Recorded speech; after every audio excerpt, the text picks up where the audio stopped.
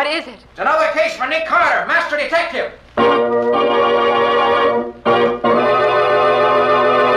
Yes, it's another case for that most famous of all manhunters, the detective whose ability at solving crime is unequaled in the history of detective fiction. Nick Carter, Master Detective, presented by the three great Linex home brighteners: Linex Clear Gloss, Linex Cream Polish, and Linex Self-Polishing Wax. Created by Acme, America's great producer of Acme quality paints.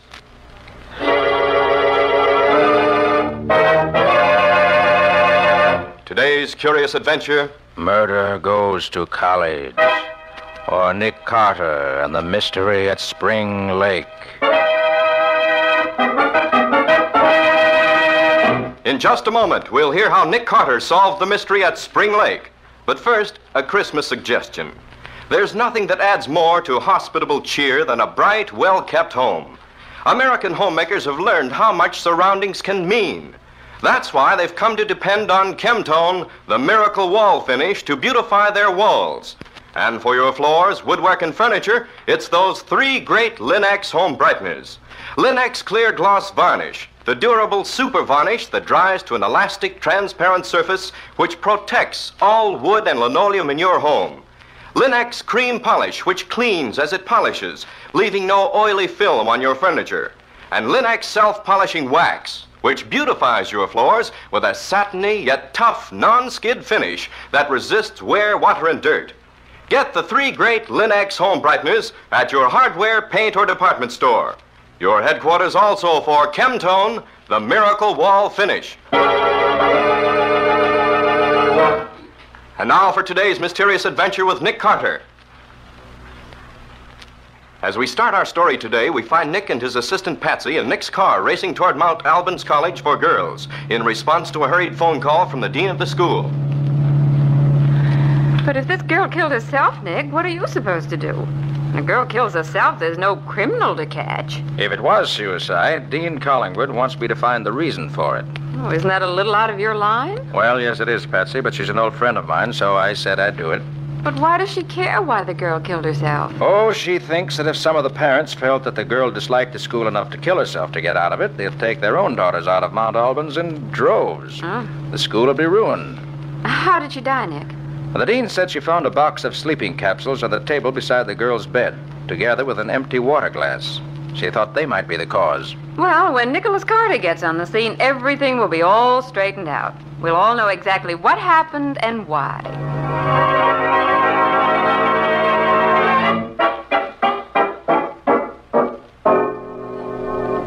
And this, Margaret, is my assistant and severest critic, Patsy Bowen. Patsy, Dean Collingwood, head of Mount Albans. How do you do, Miss Bowen? Fine, thank you. Have you notified the police yet, Margaret? Why, no. I wanted you to look things over first, Nick. I see. Well, who found the body? When Miss Jordan failed to appear for breakfast, one of the maids was sent to see if she needed help or if she were ill. When no one answered the maid's knock, why, of course, she came back to me. Then you found her? Yes, I found her dead.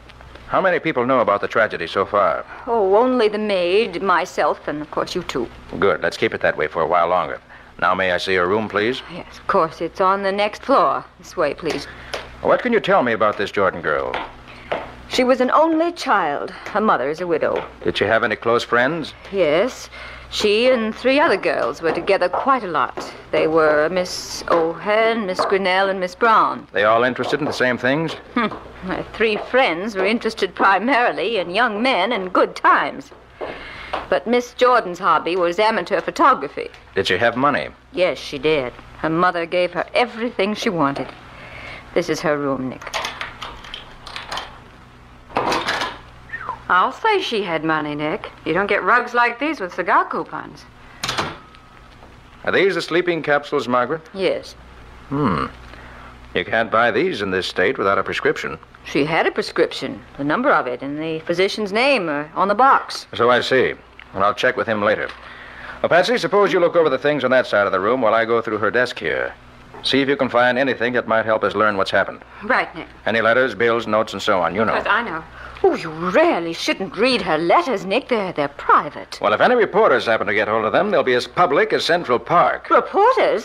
What have they to do with this? Everything. You can't hide suicide or murder. Nick, please, this mustn't be murder. Well, I hope not, Margaret, for your sake. Oh, this is interesting. Letter to a mother. Started but never finished. Darling Mother, I hope you will remember always how close we have been and how much happiness we've had together. You've been so good to me. And that's as far as she got. I wonder why she didn't finish it.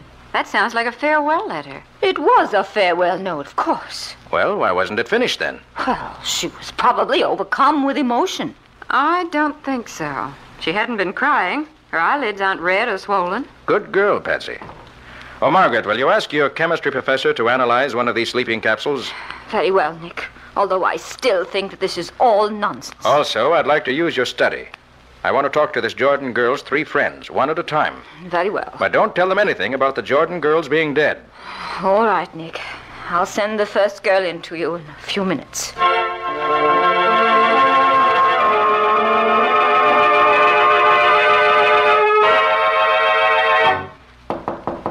Come in. You wanted to see me, sir? I'm Mary Grinnell. Yes, Miss Grinnell. Come in, won't you? Yes, sir. Miss Grinnell, I'm afraid I have a shock for you. Your friend Edith Jordan has just killed herself. Oh, no. Edith wouldn't do that.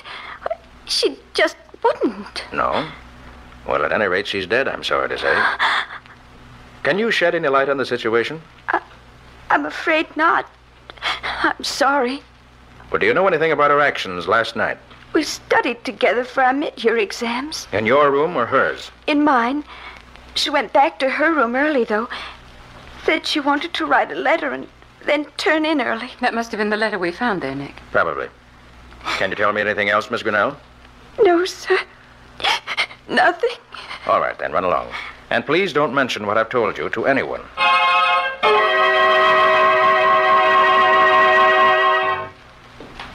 Miss O'Hearn, I'm sure you'll be sorry to learn that your friend Edith Jordan has killed herself. Oh, no. No, she wouldn't.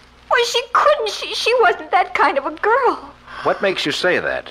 Oh, why, lots of things. And especially because we planned to go to a matinee together on Saturday. She even got the tickets for us.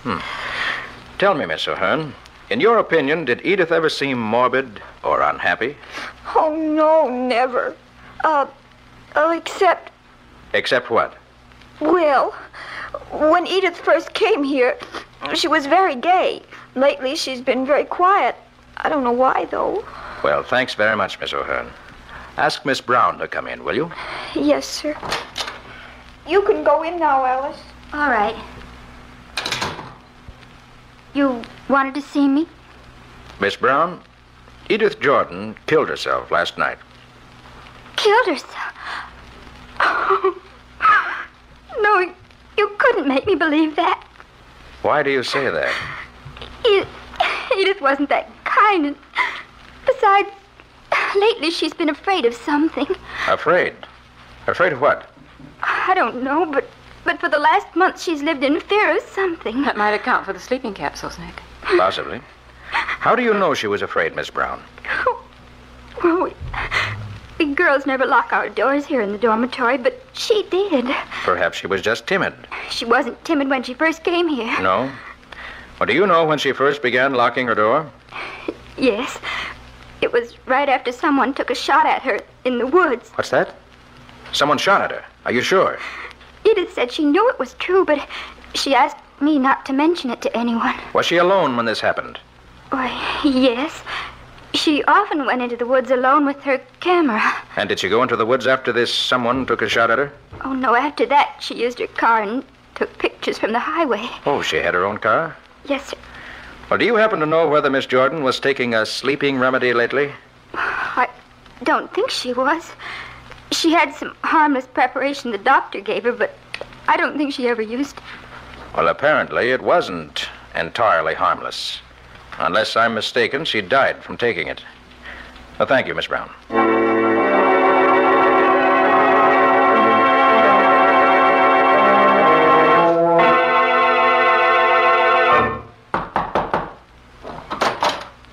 Yes? Mr. Carter, Dean Collingwood asked me to let you know what I found out when I analyzed the sleeping capsule she gave me. Oh, yes. What was it? I found nothing unusual about it. Just a sleeping remedy that's in common use. Would they be enough to kill anybody? Oh, no, indeed. Not unless they were accompanied by something far more deadly. Well, thank you, Professor. Thank you very much. That's quite all right, Mr. Carter. Oh, hello, Margaret. Come in. Well, Nick, have you learned anything yet? Only that I'm sure Miss Jordan didn't kill herself. But, Nick, that's the one thing I don't want to find out. Yes, I know, Margaret, but I can't help facts being facts. Well, what now? I think I'll take a run into town and talk with a physician who prescribed the capsules for her. Will you do something for me, Nick? Certainly. Will you take the bus into town and come back in Miss Jordan's car? It's being repaired there, and the garage phoned a short time ago that it's ready. I promised to send someone in for it. Of course. Thank you. Now, Patsy, while I'm gone, I want you to go over Edith Jordan's room with a fine-tooth comb. Notice every little thing. Looking for anything special, Nick? No, Patsy, just looking. You've heard what these girls have told us. See if you can find anything to explain the Jordan girls' actions during the past few weeks. I'll see you when I get back from town.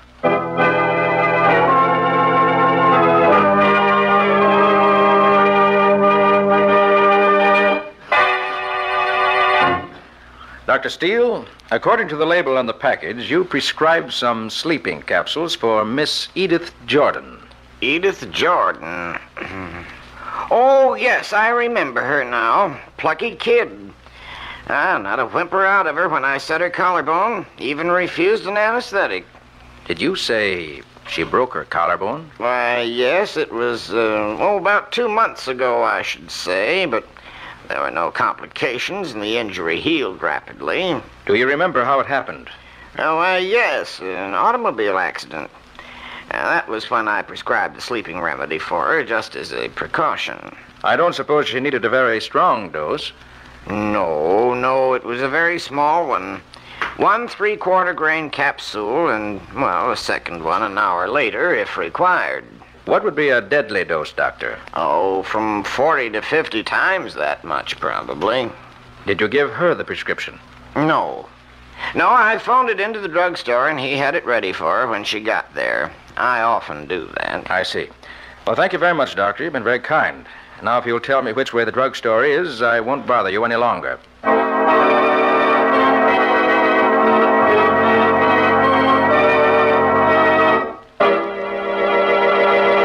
Well, so Edith Jordan had a broken collarbone a few weeks ago. That's something no one but the doctor had ever known about before.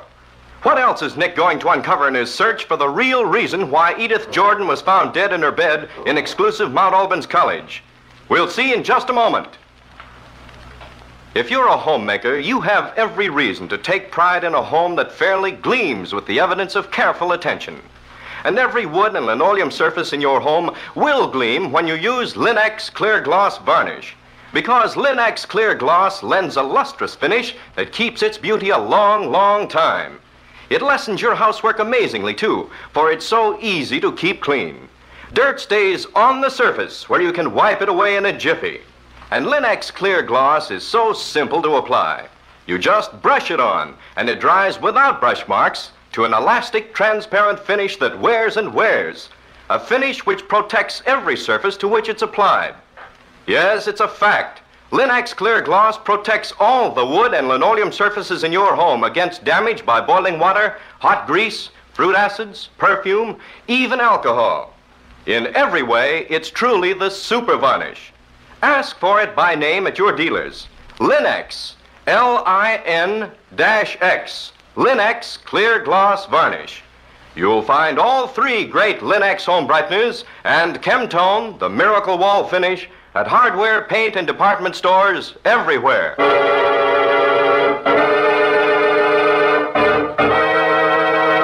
And now back to our story. As we left Nick, he was learning things about the dead girl, Edith Jordan, that not even Dean Cullenwood, dean of exclusive Mount Albans College for Girls, knew. Did she commit suicide or was it murder? Let's pick up Nick as he calls at the drugstore where the sleeping capsules the doctor prescribed for Edith Jordan were made up. Yes, sir? I'm sorry to bother you, but would you be good enough to allow me to see the prescription for a sleeping remedy prescribed for Miss Edith Jordan by Dr. Steele about 2 months ago? I'm sorry, sir, but our records are available only to the police or the doctor. But I can assure you that the prescription was filled exactly as ordered. Very well, I understand. I thought you would. Sad case, isn't it? Yes, very.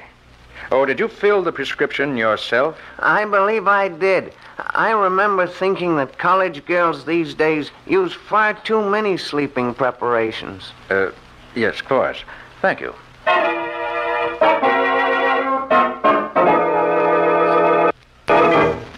This is her car, Mr. Carter. Well, I should have expected a girl with her money to have a more expensive car. Oh, she wasn't no show-off. Yeah, too bad her luck ran out finally. Luck ran out. What do you mean by that? Her accident? Look, Bud, that was no accident. How do you mean? Why, someone sawed the gadget on the steering wheel almost through. First time the car went around a sharp curve at high speed, it gave way. Only, as luck would have it, instead of going over the embankment, the car just turned into a hill of dirt along the road and buried its nose in the dirt. Mrs. Jordan got off with just a broken collarbone instead of being killed altogether. Did you tell Miss Jordan what you've just told me? You bet I did. It didn't worry her at all. I'd have told the cops, too, only the boss said it was none of our business if she didn't want to report it. I see. Well, thanks very much. Be seeing you.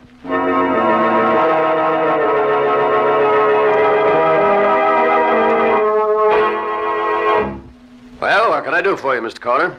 You're running a story on the suicide of the Jordan girl at Mount Albans College? Sure we are. It's big news for this town. Well, could you add one little paragraph to your story? What kind of paragraph? Miss Jordan left a diary.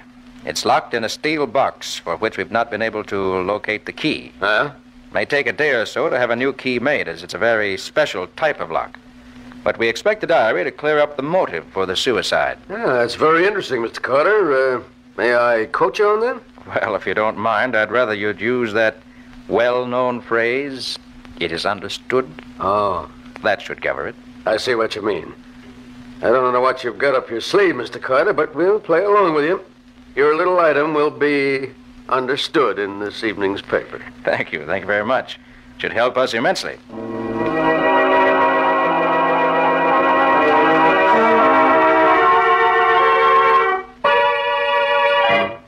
Well, Patsy, find anything in Edith Jordan's room? I don't expect it amounts to much, Nick, but here it is. Exhibit A, a hat with what looks like a bullet hole through the crown. Yes. So Miss Brown was right. Someone did shoot at her. Anything else? The only other thing I found was this, Exhibit B, a picture that Edith Jordan took just before she was shot at. What? She didn't have any enlarging apparatus, so she gave it to Alice Brown, who does have an enlarger. She wanted it blown up. But why? Look, Nick, it's a picture of Spring Lake that's just north of here. Here in the center of the background is a figure. Neither Edith nor Alice knew who or what it was, so Alice made an enlargement of it to see if they could recognize it.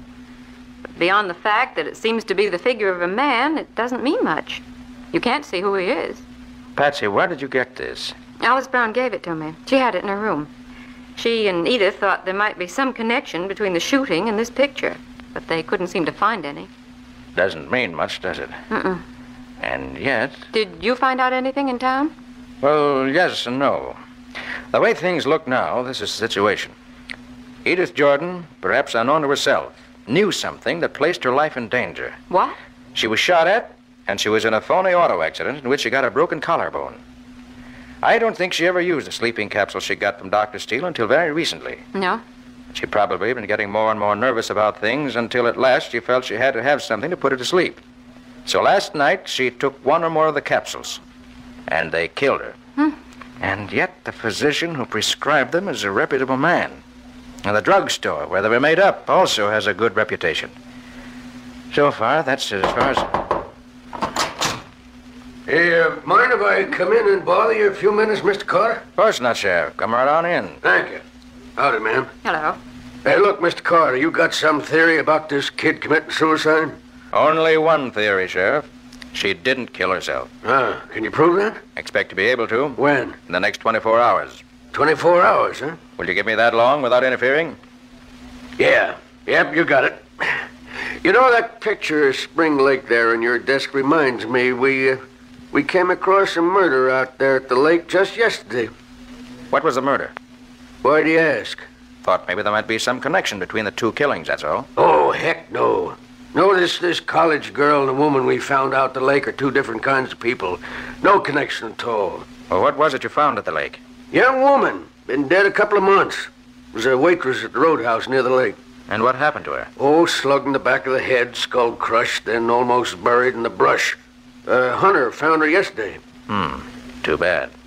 By the way, Mr. Carter, what's the idea with holding evidence? What evidence? That there diary. Oh, the diary. Yeah. You know, I'm going to break somebody for overlooking that this morning when they searched that girl's room. Wait 24 hours, Sheriff. Remember, you gave me 24 hours. Yeah. Yeah, I remember. Why I let you wind me around your finger this way, I don't know. It couldn't be because you haven't any clues and you think that I might have one, could it? Huh? Well, could be, Carter. Could be. Did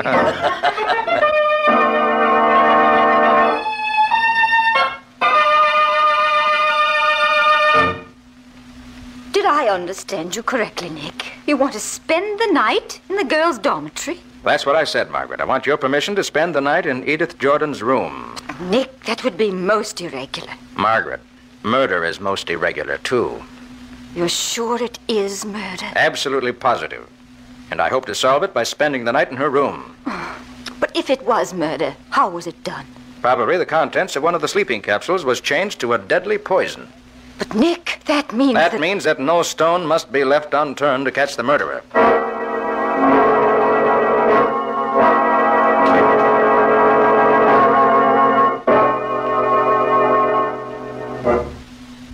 It's time for lights out, Nick. I just wanted to see if you needed anything you don't have before I leave you. No, Patsy, I'm all set. Well, what are you going to do, Nick? Just sit here and wait? That's it exactly. Just wait. I have all the evidence I need for a conviction, except the name of the killer. I could guess at that, but I couldn't prove it. I expect the killer to prove it for me. Why do you suppose Edith Jordan never told anyone about her fears? Probably she didn't want to worry anyone. She had only suspicions, and no matter how strong those suspicions were, and if I guessed correctly the kind of girl she was, she wouldn't want to burden anyone else with her troubles. It's too bad, isn't it? She might have been alive now if she'd only told somebody. True enough, Patsy. And hindsight is always better than foresight. Well, Nick, I'll say goodnight. Happy hunting to you. Thanks, Patsy. I'll just sit here in the dark and wait.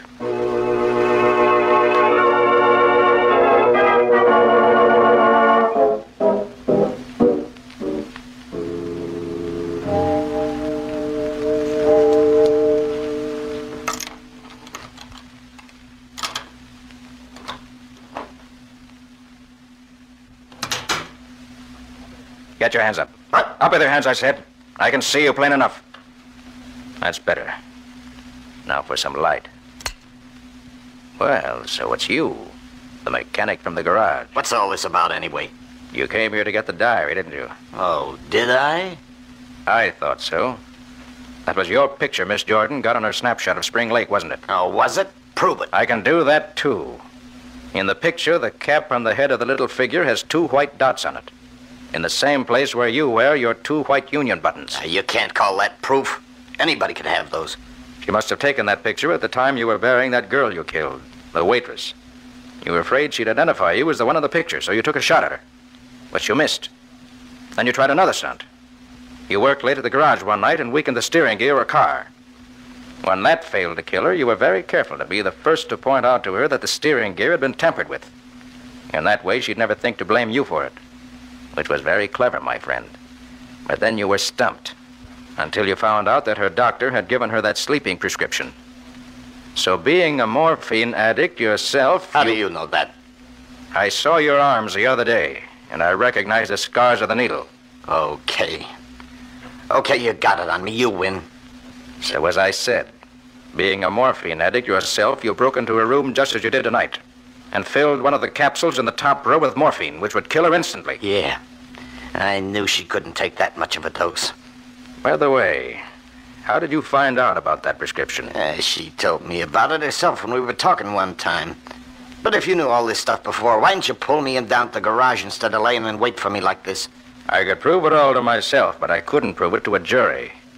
However, now I can, because by your coming here, you've confessed. It's a shame, killing her like that.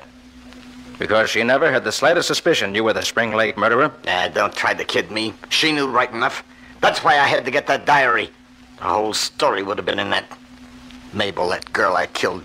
She was in love with me. She wanted me to marry her. She said if I didn't, she'd tell the cops where I bought my dope. Made such a fuss, I finally had to hit her over the head. And you were burying her by the lake when the Jordan girl came along and took that picture. Yeah. Then I knew that when the body was discovered, like it would be someday, this dame would remember seeing me out there, so I had to get that diary before the cops got it. Well, as you go to the electric chair, I want you to remember one thing, my friend. There is no diary. Huh? I invented it to smoke you out in the open. Why, An imaginary diary and a guilty conscience have done what clues and detection could only do with great difficulty. You've convicted yourself.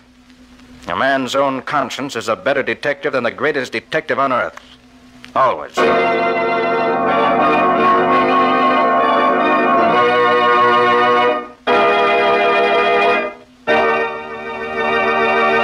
In just a moment, Nick and Patsy will bring you a preview of next week's exciting case.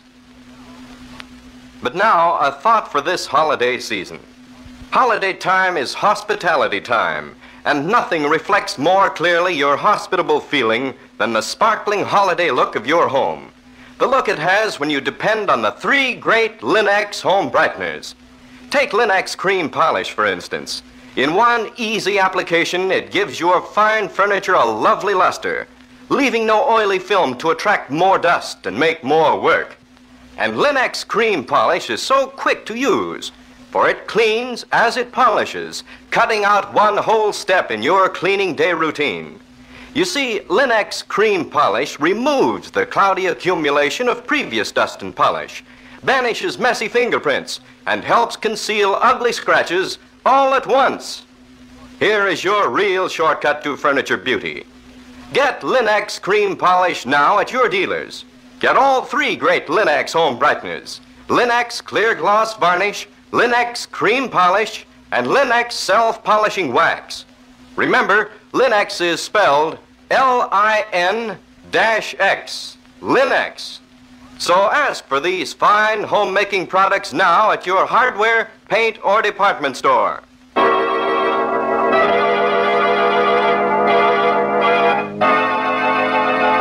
And now let's hear from Nick Carter himself. And now, Nick, what's the story you're going to tell us next time? Well, Ken, next week I want to tell you about an adventure I had just because I went to a party to meet a famous man. And the famous man never showed up at all. Doesn't sound as if the party was much of a success. Well, as far as I was concerned, it was a total flop, socially speaking. But there were 3 murders as a result of that evening's get-together. And Nick himself was almost added to the list. All due to a decanter of whiskey that turned out not to be whiskey at all. I think that's about enough for now, Patsy. Let's save the rest for next week.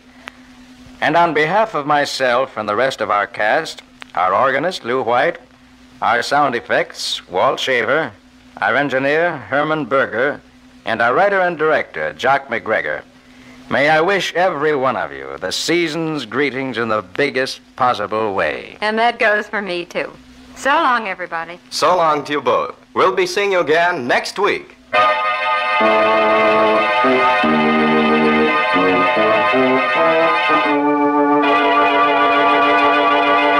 Next week at the same time, listen to another curious experience of Nick Carter, Master Detective, entitled Death in a Decanter, or Nick Carter and the Mystery of the Missing Brother. Nick Carter, Master Detective, is featured in Street and Smith magazines. Lon Clark is starred as Nick, with Helen Choate as Patsy. Original music is played by Lou White, and the programs are written and directed by Jock McGregor. And now Acme, creator of the 3 great Linx home brighteners, Linx clear gloss varnish, Linx cream polish, and Linx self-polishing wax, wishes you the heartiest greetings of the holiday season and invites you to be listening next week when Acme will again present Nick Carter, Master Detective, over these same stations. Ken Powell speaking. This